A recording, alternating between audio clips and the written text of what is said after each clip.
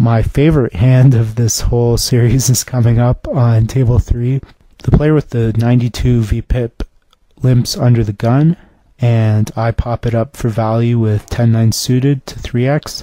Basically, 3x is all I need to ensure that I have a continuation bet with fold equity. It's all I need to ensure that, like, I build a pot that if I flop a value hand, I can continue to build against the fish's stack size. And the big blind's 11-8, so I don't need to make it like 250 here to ensure that he folds. He's going to fold to 150 the same amount as he is to the larger size, so 150 is the biggest I need to make it to accomplish like everything I'm trying to accomplish. And actually, we'll see that making 150 ends up being pretty prudent, because if I made it bigger, the fish ostensibly would have limped, re-raised bigger.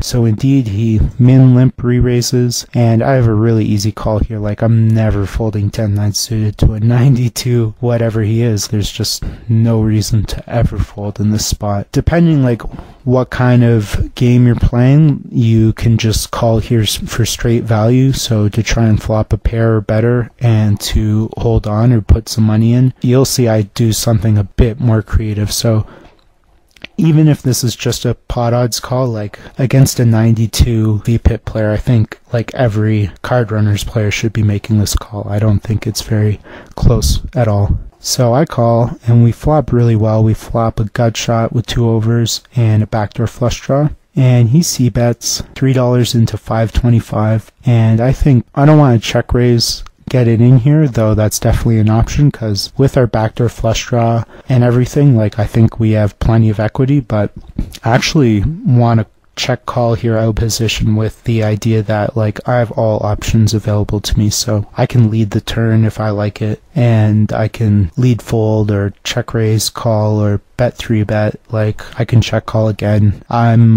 definitely open to all possibilities on the turn. The turn is a blank, so my plan here is to check raise all in, and he insta checks back the deuce. So I river top pair, and I basically consider it the nut. So what I want to do is I want to get value because I have the nuts, and I decide to overbet for value because I don't think a player playing 92% of hands, even though it's over 12 hands, I don't think a player playing this way is going to make a huge distinction between $9 and $14. So I think his calling range is what we call inelastic. It's not going to be relative to my size almost whatsoever. So I might as well make it $14 because I would prefer $14 to 10. I could buy more at McDonald's with 14. And he does an amazing thing, which is raise all in for $12.5 more. So I don't really, I mean, I don't see how I could fold. I'd put in all this money, right? But he raised all in pretty quick. Again, like, he's playing 92% of hands. So, I mean, if he has like 4-5 or 7-9, he has it, but I don't know anything about him, and he's not the standard 50-0 player whose river raises mean the absolute nuts. That's not the situation that we're in. We're in a really non-standard situation where I made an overbet that most players, even players who don't even know what the word polarized means, like, are going to understand that it's a polarizing bet size, 14 into less than 11. He's going to have no idea what that means. This could be anything, right? Who knows what he's thinking, right? So I'm just not going to fold for the price I'm getting. I think it's pretty clear that check calling the flop was the profitable choice. If I can get 50 big blinds in, over 50 big blinds in on the river when I have top pair no kicker and I'm good, calling pre and everything else, all those are definitely good decisions. I really like my line. Like, there are 2 possibilities. One is that my overbet